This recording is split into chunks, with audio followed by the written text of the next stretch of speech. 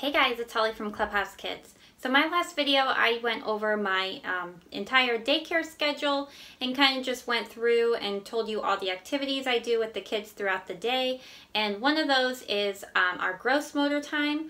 And after that video I realized that portion was really unclear, and so this video I want to show you some tips and tricks on how to do gross motor activities with your kids when you don't have a lot of space. Now, I do not have preschoolers, so if you do have a daycare with larger, older kids, you will need a little more space. My kids are anywhere between ages 6 weeks to 24 months, and so I don't need a huge amount of space for working on gross motor skills. And so I just want to show you kind of some activities that I do to help them in this developmental area, but also not using a lot of space, and because all this stuff has to be stored away. So I don't have a indoor like gross motor room. I used to have a smaller room, but we are actually doing some construction on our house, and so that portion of our house became a construction zone. And so I'm going to show you how I still do gross motor with my daycare kids. So I like to split the week up into kind of 5 different areas that I'm working on with the kids, and that is on Mondays we do jumping, on Tuesdays we do climbing, on Wednesdays we do tunnel and ball pit, on Thursdays we do balance, and on Fridays we do exercise ball. Now, some of the kids, depending on their ages, some of them aren't even climbing because they're not even sitting up yet. And so within each group I have smaller goals that I work with each individual child, meaning that the future goal is for them to climb, but what do they have to do in order to reach that goal? Well, they might be working on, tummy time. Every kid can be doing something within that area that we are working on, if that makes sense. So I'm going to kind of just go over some of the stuff that I have in my house for gross motor, and I'll show you kind of where I store that. It does not take a lot of space.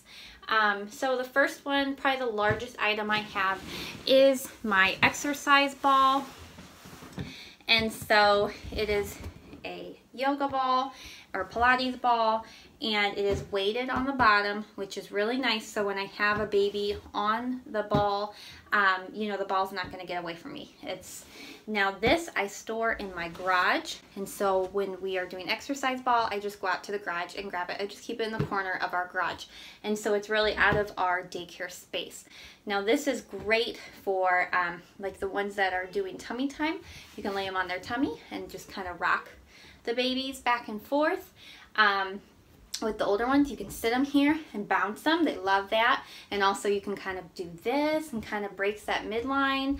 And they're going to have to just work on balance and stuff. We like to sing songs. Row, row, row your boat is a really good one on the exercise ball. And so I don't think I have ever met a kid that doesn't love when I pull out the exercise ball. So we have a lot of fun with this. This is a larger item, but if you have a garage or a space that you can kind of put it away, this is great for daycare. So the second one that I have that is a great thing to work with the babies and toddlers is a roller like this. It's a foam roller, and so how I do this one is that they will actually saddle this, and then you can roll this back and forth. They have to break that midline again. Sometimes I'll take a toy and hold a toy, and as I roll it, like they have to reach for the toy. Better yet, if they cross this way to reach for the toy. So this is an activity that's they're not going to be as interested in this for as long as they will like the ball, but this is also a great, really cheap foam roller and for gross motor with the little ones. So another thing I have is some climbing stairs, and these are just some foam climbing stairs. This is what we start off with first, so the kids will just these are really soft, and so when they're really just first learning how to climb, they can climb these stairs. As they get a little bit older, I'll actually just take them to the stairs in my house and we work on climbing up and down those stairs. And then I have a wedge as well, and it just goes together here. I'll show you. And it just sits like this, and the kids can they really just climb. They use this like a slide, and they slide down on their bellies, they slide down on their bottom. So this works really well for just early climbing skills. And then also just using your own stairs in your house is a good idea. This is a little bit of a larger equipment as well. I just store this over by my couch in my family room because my daughter uses this. Sometimes she likes to sit on it while she watches TV. And so, so I just store that in my family room. And then I have a tunnel. These are great because this can just slide in the corner of my closet. But when you take out your tunnels, they're really, really big. The kids love to climb through this.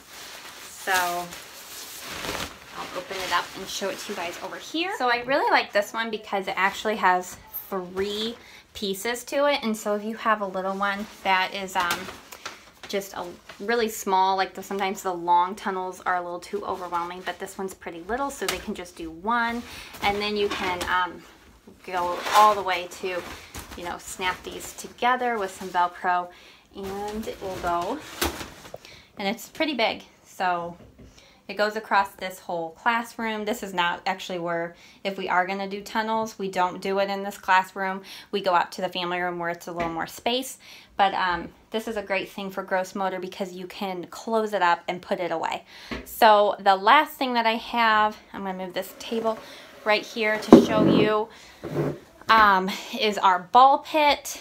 And so I store our ball pit here in a laundry basket, and I just slide this on top of my deep freezer in my daycare kitchen, so it really doesn't take up any room at all.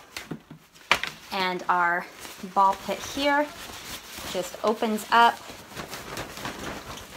and it's really big as well.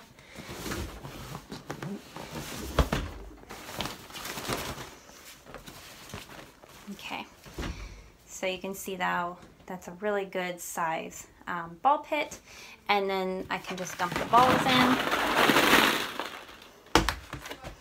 So we like to do, when it is tunnel day, we like to do the tunnel with the ball pit together, because sometimes they really wear, like the ball pit or the tunnel doesn't really keep their attention very long. So gross motor really is only about 10 to 15 minutes with my age group, and I do have a younger age group. But it is a really good thing to work on with your little ones. So I hope this video was helpful, and I'm going to show you where I store all this stuff, and you can kind of see that it doesn't take up much room at all. So in my daycare closet, the roller ball and the tunnel, I just slide back here in this corner.